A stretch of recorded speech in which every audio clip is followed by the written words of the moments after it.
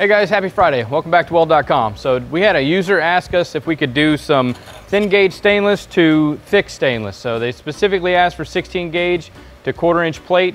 I don't have any 1/4 inch plate unfortunately right now, so we're gonna go ahead and step it up and run it on 3/8 plate. I do have some 16 gauge coupons. We're gonna do a lap joint and a T-joint. So typically with thinner gauge materials, you want more tacks. So I'm probably gonna go through, I'm definitely gonna tack all 4 of my corners and then probably attack in each middle one. The problem with welding thin material to thick material, or even thin to thin in some cases, is if heat's gonna move metal, okay? Especially with stainless steel, it has a low rate of thermal conductivity, so it's going to retain that heat for a lot longer instead of passing that heat off. So you can use chill blocks too, it's another thing. You can put copper blocks on there to pull some of the heat out of the thinner materials. But I think we'll be fine. This big chunk of stainless underneath here should be enough to be able to pull some of that heat out of the thinner part. You want to keep all your heat concentrated on the thicker materials, not so much on the thin. You definitely want to be melting the edge on the thinner part, and you're just kind of washing that weld up against that, right? You're just tying into the edge of that material. We'll go ahead, we'll do a lap joint, and then we'll go ahead and pop a T-joint up here and show you guys how to do it. So let's get started. All right, so anytime we're dealing with thick to thin, I want to try to concentrate the majority of my heat on the thicker material. Okay, so you'll notice that when I was in there, I didn't maintain a 45-degree angle because I don't want equal heat on the thinner material. I want to kind of favor the thicker part and then just wash that weld. I'm just watching the toe of that weld, or I'm just watching the edge of that puddle rather, because that's going to be the toe of my weld once I'm done, and I just want to bring it right up there against that edge and just kind of maintain nice and consistent bead profile the whole way down. If it starts getting out of control, if it starts to open up on you, you get little gaps or anything like that, stop. Don't try to chase it, just stop.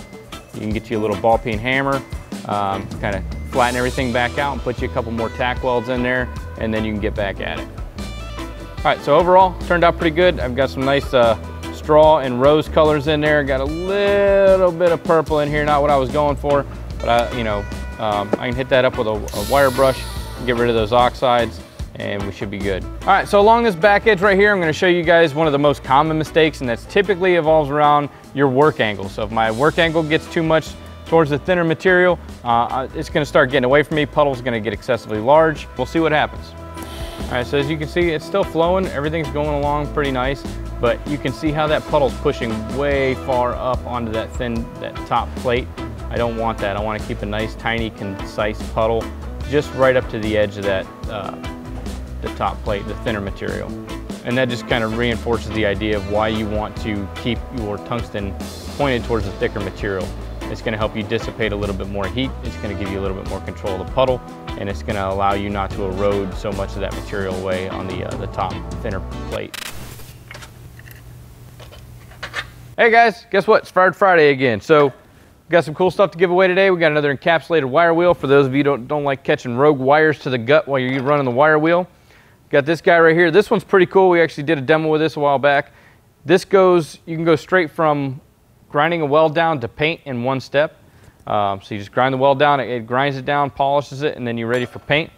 And then this one right here is really good for getting into corners, whether you have to contour the profile of a weld or you got to get into a hard to reach spot. Great for fillet welds or corner joints, T-joints. So all you have to do to win is go down to the comment section below and list a video that you guys would like to see that we haven't done yet. All right, so now we're gonna do a T-joint. I'm gonna go ahead and put a tack at each end.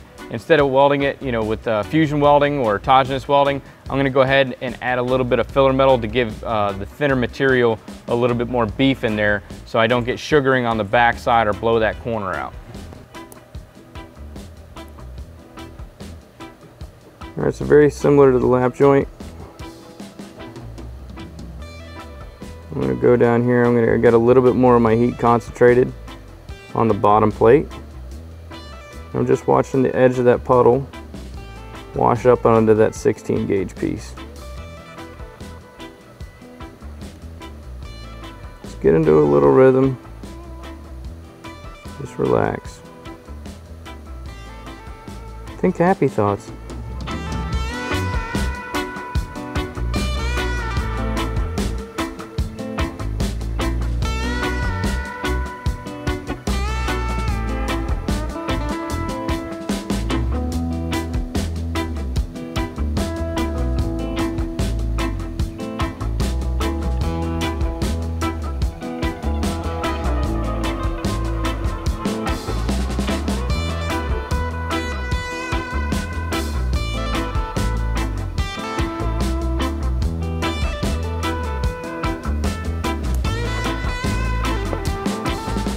And remember to stop at the end for your post flow.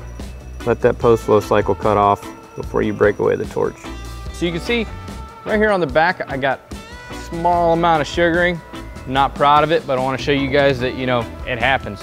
One thing I could have done to prevent that, one thing I might, you know, maybe consider doing next time, get you a piece of copper and you can put it up against the back. That way, if there is any additional heat or excess heat or the angle's off just a little bit, as long as you get that in there nice and tight, keep that air out of there, that copper backing is going to prevent you from getting any sugaring on the back because there's no air in there, as well as it's going to start pulling that heat out. So that's one thing you can do to alleviate that. I'm going to show you now. We're going to throw another piece on this side and kind of show you if my angle was improper, how much more sugaring you would actually get in that situation.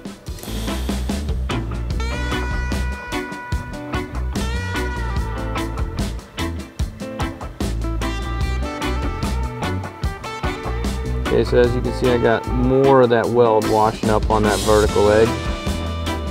That's what I don't want to happen.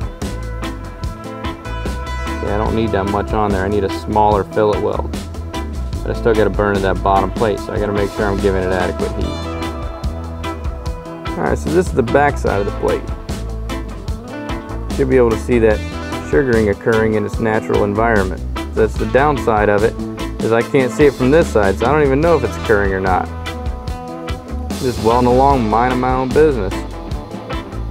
Meanwhile, the backside is just getting torn up because I'm using the improper travel angle or work angle. All right, guys. Hope you guys were able to learn something from the video. Viewer that requested that we do this, I'm sorry I can't remember your name. Hopefully this answers your question. If you guys have anything that you would like us to do, I know some of you guys want to see some flux core. We're working on some of those videos soon. But if you guys have something specific you want to see, go ahead, drop it down in the comments. We'll put it to the list and we'll get to it as soon as we can. Until next time, make every weld better than your last. All right, so this is the back side of the plate. Should be able to see that sugaring occurring in its natural environment. No, you can't.